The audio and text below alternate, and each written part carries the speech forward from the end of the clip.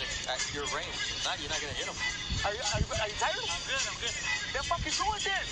Throw it in the fucking ring. Look, when you start and you set up punches with your jab, then you can use the same mechanics to set up those left hooks right there. Automatic punch from Suarez, turning it right over. Looked like it was going to be a jab. Correa wasn't ready for it. Coming around that. But this uppercut right here, I'm telling you, I know right now. Ooh, on the throat and the chin. That got Suarez's attention for a split second. Yeah, then he went back to his left hook. That was probably the best round for Louis Correa. Not even sure it was enough to come away with the points because Suarez landed a couple of left hooks there to even things out.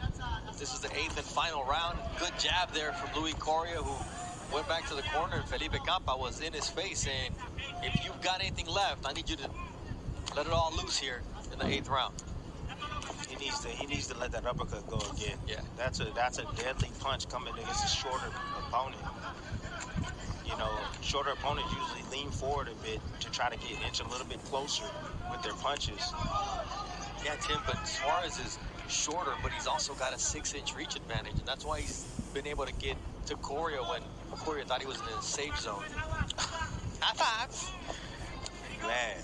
You say chocolate in Spanish. Chocolate? Yeah. What? Chocolate. Yeah, like. Oh. No. That's a slip. That's a slip. It's wet in the center of the ring on that paint.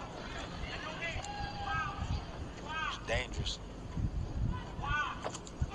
Take a look at it, Tim.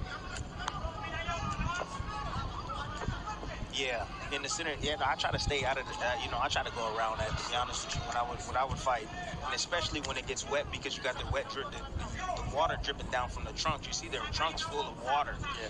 And that's what happens. So I try to keep the fight a little bit on the outside or pressing forward away from that. I try to keep my back away from that, on my legs off of that mat. I should say. Correa closing the gap a lot better here in the final round, keeping Suarez up against the ropes. Stop. Right. Suarez has to tie up. There's blood now on from the eye left now. eye of Louis Correa. I wonder if that came from a punch or a head clash. Or if it's even just from his nose that the glove put it up there. We'll see.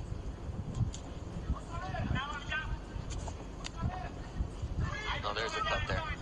Outside part of the eye. Ooh, nice left hook once again from Suarez. It was a lead right followed by a left hook. 1-2-1.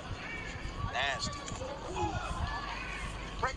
I got you. Man, his punch variation is freaky. It is Suarez punch variation is something else. It's something else. He's sneaky.